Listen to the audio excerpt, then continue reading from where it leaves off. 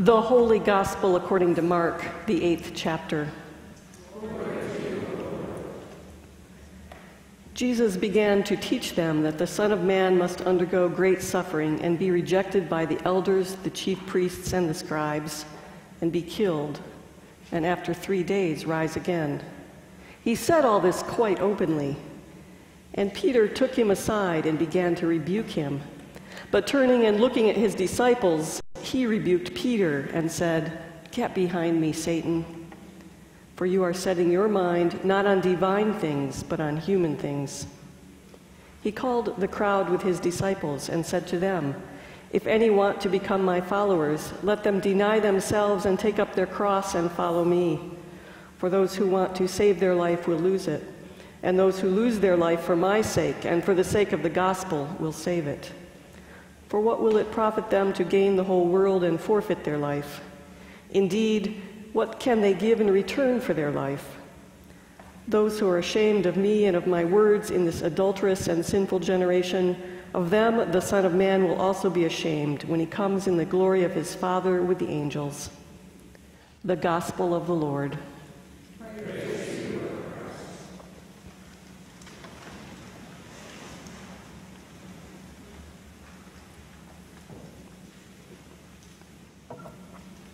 Grace to you and peace from God, our Creator, and our Lord and Savior, Jesus Christ. Amen. I came across a reference to a book this week with the intriguing title, "God is Not Nice."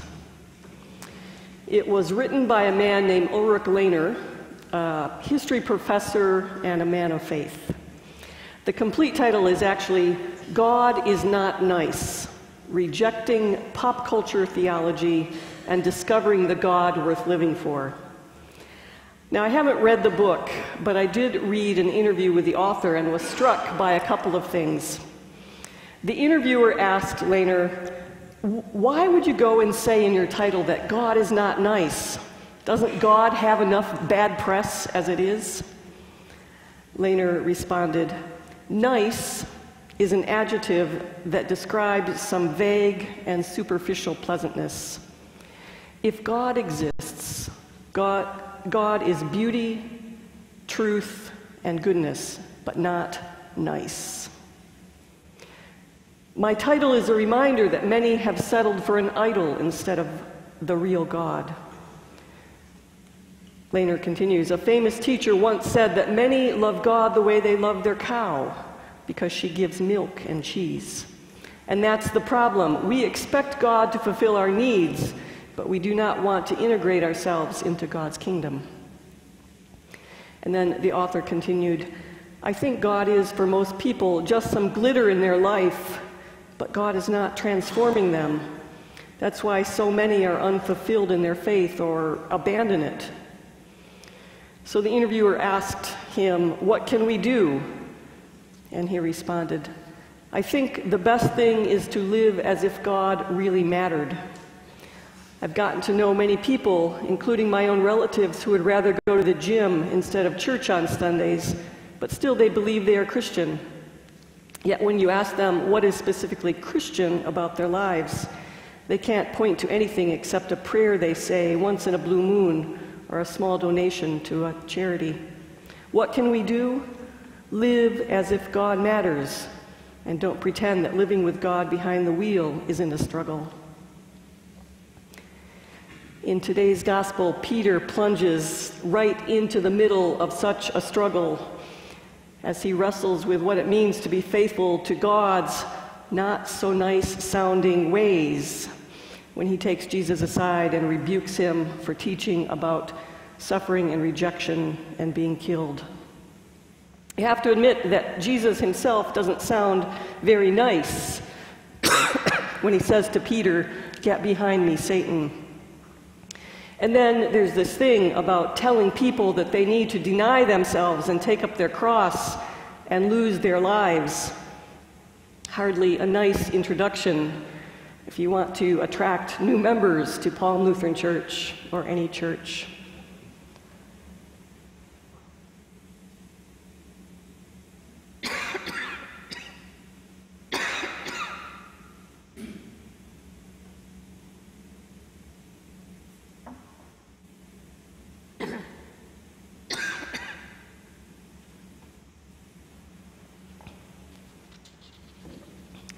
Excuse me. This book title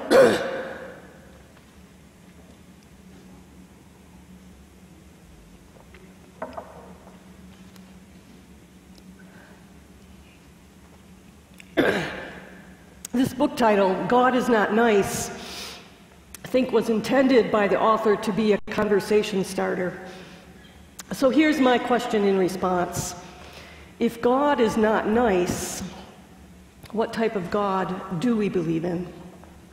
How would we, Palm Lutheran Church, fill in the blank, God is? What type of God do we point to in our lives of faith, in our words, in our deeds? Many people I've known over the years have grown up with a sense of a God who is a God of wrath and judgment, a God with power to condemn and to punish sinners and non-believers. There's a very famous 18th century fire and brimstone sermon called "Sinners in the Hands of an Angry God." An angry God certainly reflects an understanding of a God who is definitely not nice. But an angry, judgmental God is not the God that I believe in. It is not my starting point for understanding God. So the question remains, what kind of God do I believe in? What kind of God do you believe in?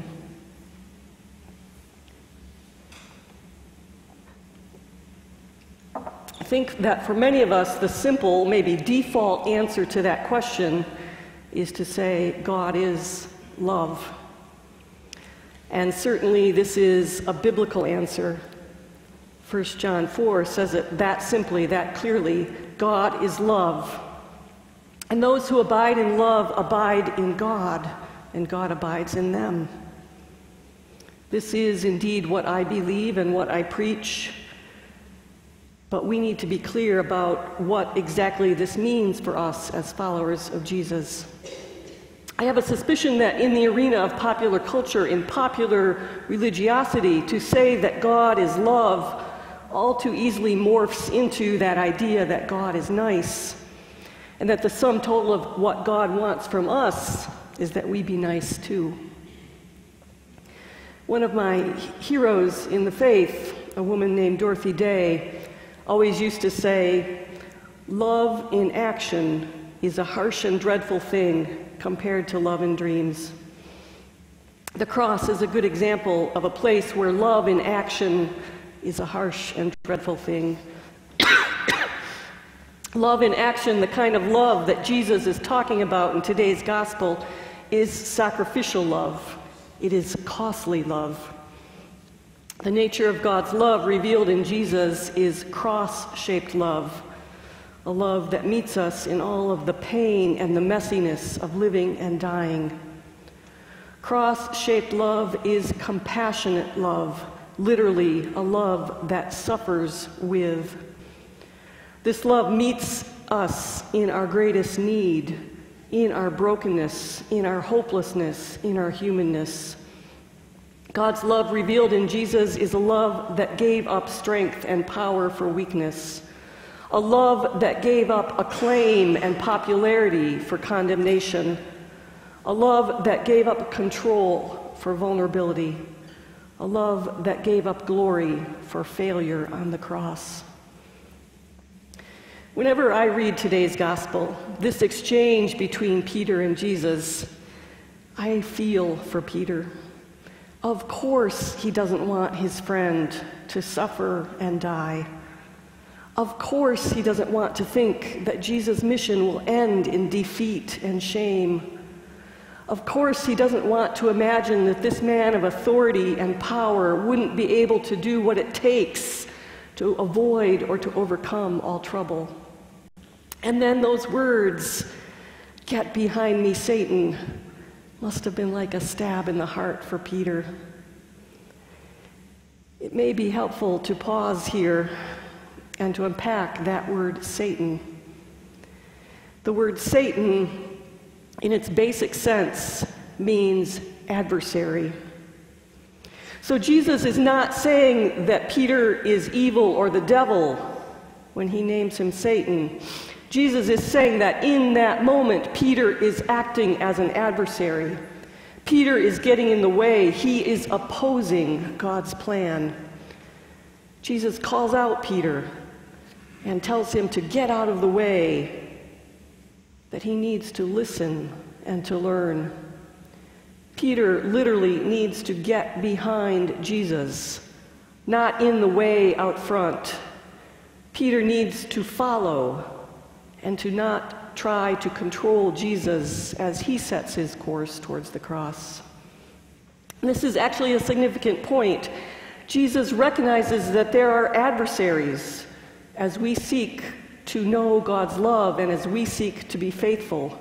There are adversaries, stumbling blocks that get in the way and keep us from following God's ways and growing as God's people. These adversaries take many forms and shapes, including our own fear, or shame, or pride, or complacency, the priority of our own agendas, or our need to be in control. Jesus is pretty clear, though, clear about what it means to be in relationship with him. If any want to become my followers, let them deny themselves and take up their cross and follow me. For those who want to save their life will lose it, and those who lose their life for my sake and the sake of the gospel will save it. I think again of those words from Dorothy Day. Love in action is a harsh and dreadful thing compared to love in dreams. In love, a spouse forgoes his or her plans for the sake of the other. In love, parents put off buying the things they want for the sake of their children. In love, a church decides not to worry about the wear and tear on their building in order to open their doors to shelter the homeless. In love, to deny oneself does not mean a contrived humility or a martyrdom. We do not follow Jesus by demeaning ourselves. We are called to do the very best we can with all the talents and gifts God has given to us. To deny oneself and to follow simply means to keep our priorities in line with what Jesus teaches, that the greatest commandments are to love God and to love our neighbors. Or, as Jesus said on the night he was betrayed, "By this everyone will know that you are my disciples, if you have love for one another." Following Jesus, as he describes today, this way of discipleship means to align ourselves with God's ways and then to work with God for the healing and redemption God desires for this world. But the problem for us, as it was for Peter, always comes back to our tendency to confuse our ways with God's ways, to confuse our agendas with God's agenda. For that reason, we need to keep our focus on the cross. The cross is our compass and our guide. Martin Luther taught that if we wish to know God in all God's fullness, we must look to the crucified Christ. The way to recognize God, the way to know God's ways, Luther said, is in the humility and shame of the cross. When we say God is love, we can only know what that means by way of the cross. God's love is most fully revealed and most profoundly demonstrated in that place of suffering and death, in that place we do not expect to find God. But there in that place, what we see is God's will and God's power to meet us in our brokenness. We see God's will and power to forgive sin. We see in that place God's will and power to redeem suffering and death. There at the cross, we see God's love as the source of our life and the source of our hope. It is God's love that transforms the cross from an instrument of death into a means of promise and possibility for each one of us. Jesus hints at that in our gospel today in his comment that Peter somehow missed when he got in Jesus' way. Among all of the hard and demanding words Jesus spoke that day, he also said this: "After 3 days, the Son of Man will rise again." And what that means is that cross-shaped love changes everything. The cross tells us that suffering, rejection, and death are not the end of the story. The cross reveals a love that heals, a love that sustains, a love that brings us life. Those who lose their life for the sake of the good news of God's great love will save their lives. Resurrection love is born from the costly, sacrificial love of God revealed on the cross. This promise of life summons us to follow. This promise of life summons us to follow in faith, in hope, and in love. Amen.